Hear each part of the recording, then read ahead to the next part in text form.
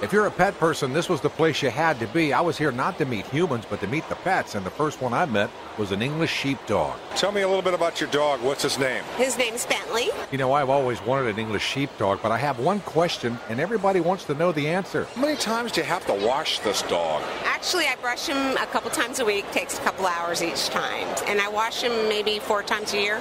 But the big draw of the Pet Expo were the pig races, and the pig I put my money on was a pig named Jerry Swinefeld. The Super Pet Expo wasn't just about dogs and cats. They had boa constrictors, rabbits. I even ran into a young man who had the most interesting pet on his shoulder. What do you have here? Bearded dragon. What's his name?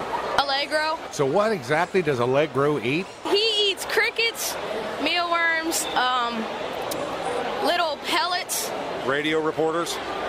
No. You ever wondered how much a 175-pound Mastiff eats a day? He eats close to 3,600 calories a day, so equivalent to 10 cups of food. I've seen hundreds of dogs in all shapes and sizes, but I have to tell you, folks who own Yorkies are in a world of their own. I got to meet Penelope and Madison, and I could tell they were spoiled. Do you always have them in a baby carriage? Not always, but when I come to big events where there are a lot of people and dogs, I think it's safer to put them in it's actually a dog stroller so that they don't get stepped on or injured. But my favorite was 2-year-old Dennis the Bloodhound. Dennis is looking for a home. David Burd, WTOP News.